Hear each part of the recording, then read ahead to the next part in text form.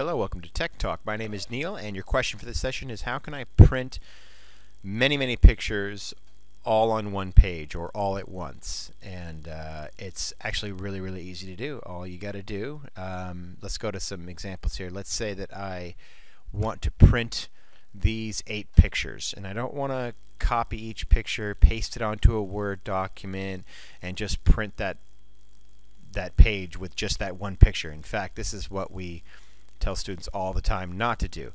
There's a very easy way to print multiple pictures on a page all at once, and you can actually decide what size you want the pictures as well.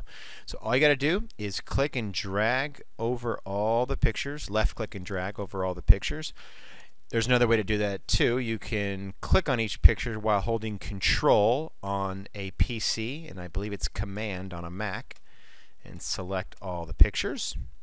But again, it's just easy enough to drag your cursor over all of them. And then you want to right click, go to print.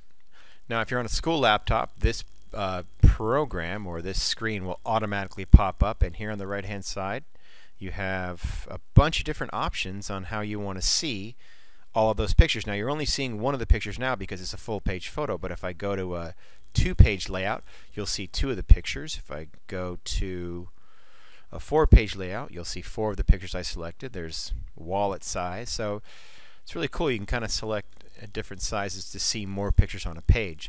If you were to select the 8x10, it would print 8 pages. You see down here it says 1 of 8 pages, but for instance, if you select the wallet size, it's only going to print 1 page, of course, because we only had 8 pictures and there's room for 9. So and then you just decide what printer you want to print on and print.